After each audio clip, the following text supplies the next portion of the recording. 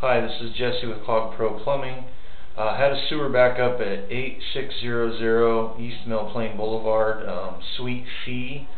They had a sewer backup, got the line open, was getting hung up somewhere around 110, 115 feet, and so we're going to inspect the line to see what's causing us to get hung up.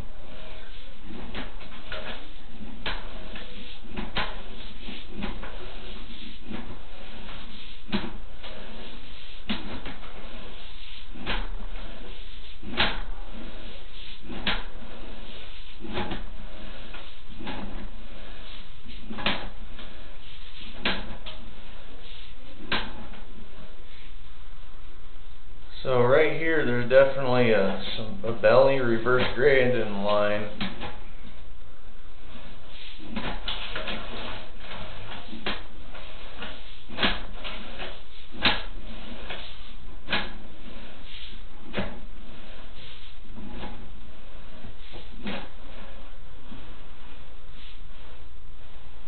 So right here should be an outside clean out. I'm going to go locate this spot and see where we're at. So I located this spot. It's right in the building to the south of us, or the unit to the south of us. For some odd reason, somebody has concreted the lids to all the cleanouts on the building. I walked around earlier and I figured that's what they were. So that's what this spot is. I'm going to go ahead and show or continue the camera to see what I was getting hung up on.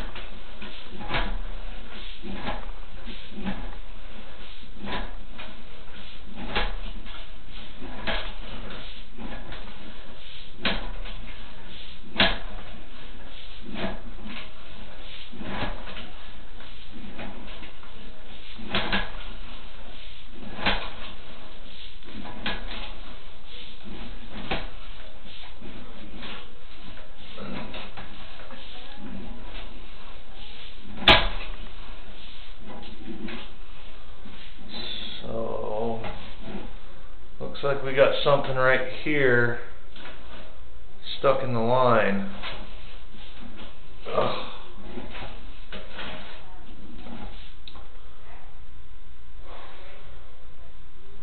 So I'm not sure what that is. It could be a piece of construction debris. It's hard to say. But that definitely needs to get out of there. And more than likely it's going to have to be dug up.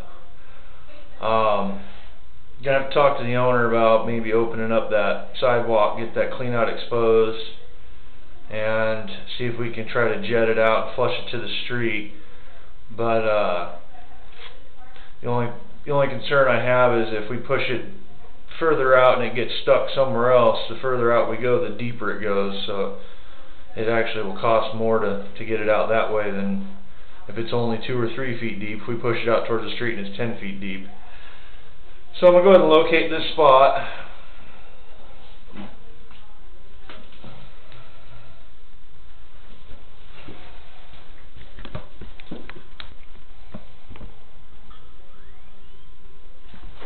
So I just located this spot, and it's about 3 feet deep, about 15 feet out from the sidewalk in the parking lot, and I'm at least a good 200 feet from the street, and I only have 200 feet of camera. So if I push it any further, all I'm going to do is push it down deeper where it's going to cost more to dig it up.